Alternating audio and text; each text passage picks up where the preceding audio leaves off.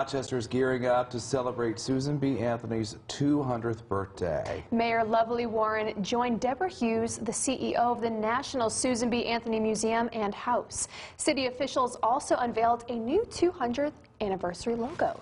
Over the next year, they will celebrate Anthony's work to secure women's rights to vote.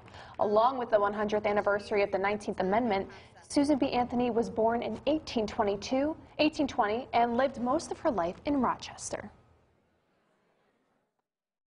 They nicknamed it the Susan B. Anthony Amendment. Although she was already gone, they attributed it to her. And people need to know, if you think Susan B. Anthony, even though she traveled all across the country and 3 times to Europe and around the world, she was based right here in Rochester when she was doing her most significant work. Mayor Warren also announced the launching of a new website to celebrate Anthony. There will be a number of special events all across Rochester throughout 2020. And don't forget